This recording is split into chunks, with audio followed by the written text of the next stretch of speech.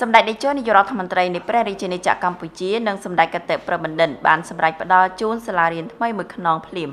ហើយចាត់ឲ្យក្រុមវិស្វកម្មសម្ដេចនាយកចុះពិនិត្យទីតាំងនិងបើកការដ្ឋានសាងសង់ភ្លាមដើម្បីជាចំណងដៃនិងការជួយដោះស្រាយបញ្ហាជូនទៅដល់សិស្សានុសិស្សនិងប្រជាពលរដ្ឋភូមិព្រែកប្រាំងឃុំព្រែកប្រសំស្រុកព្រែកប្រសពខេត្តក្រចេះឲ្យបានទាន់ពេលវេលាក្រោយទទួលបានដំណឹងថាសិស្សានុសិស្សក្នុងភូមិព្រែកប្រាំងកំពុងជួបការលំបាកដោយសារសាលារៀនមានសភាពចាស់ទ្រុឌទ្រោមខ្លាំងហើយសិស្សត្រូវបង្ខំចិត្តទៅរៀននៅក្នុងវត្តអារាម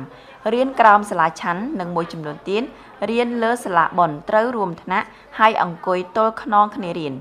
បានទទួលព័ត៌មានបែបនេះទើបលោកប៉ាន់ខែបន្ថនបានដឹកនាំក្រុមការងារសម្ព័ន្ធយុវជនស្រឡាញ់សន្តិភាពចុះពិនិត្យជាក់ស្ដែងនិងសិក្សាផ្ទាល់អំពីបញ្ហានេះរួចធ្វើរបាយការណ៍និងសំណើជូនសម្ដេចនាយកហ៊ុនសែនដោយឃើញអំពីតម្រូវការចាំបាច់របស់សិស្សានុសិស្សនិងប្រជាពលរដ្ឋក្នុងភូមិព្រែកប្រាំងទើបសម្ដេចនាយកប្រកាសផ្ដល់ជូនសាលារៀនថ្មីភ្លាមព្រោះសម្ដេចនាយកបានកំណត់ច្បាស់ដាច់ខាតថានៅក្នុងសម័យដឹកនាំអភិវឌ្ឍរបស់សម្ដេចក៏ដូចជាគណៈបកប្រជាជនកម្ពុជាគឺមិនឲ្យប្រជាជនណាម្នាក់ស្លាប់ដោយអត់ឃ្លាននិងរឹតតែមិនឲ្យកូនចៅចំនួនក្រោយអវិជ្ជាឬរៀននៅក្រោមដើមឈើនិងរៀននៅក្រោមកុដិលោកដោយសម័យមុនទៀតឡើយព្រោះរឿងកំសត់ទាំងនេះប្រជាជនខ្មែរធ្លាប់ជួបឆ្អែតឆ្អន់ហើយ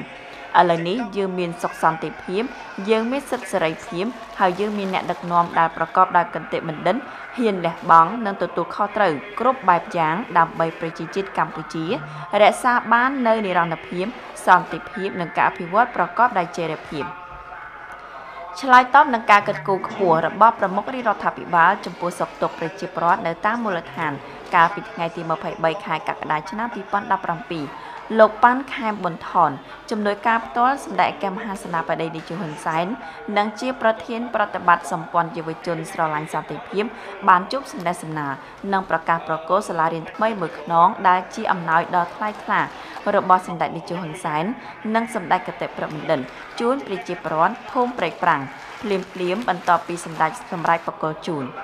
លោកបន្តថានេះគឺជាការយកចិត្តទុកដាក់ខ្ពស់របស់ថ្នាក់ដឹកនាំគណៈបកប្រជាជនដែលមិនធ្លាប់បានសន្យាដោយក្រុមសន្យាខ្យល់នោះឡើយព្រោះសម្ដេចនាយកក៏ដូចជាគណៈបកប្រជាជនគឺមានចក្ខុវិស័យច្បាស់លាស់នឹងការដាក់ចេញនូវគោលនយោបាយអភិវឌ្ឍប្រកបដោយចីរភាពនិងប្រសិទ្ធភាពដើម្បីលើកកម្ពស់សេដ្ឋកិច្ចប្រជាពលរដ្ឋនិងសេដ្ឋកិច្ចជាតិហើយការបណ្ដុះបណ្ដាលយុវជនជំនាន់ក្រោយឲ្យក្លាយទៅជាធនធានមនុស្សដែលមានចំណេះដឹងសមត្ថភាពគុណភាពប្រកបដោយសីលធម៌ជាគោលការណ៍អាទិភាពមួយរបស់រដ្ឋាភិបាលដែលដឹកនាំដោយគណៈបកប្រជាជនកម្ពុជា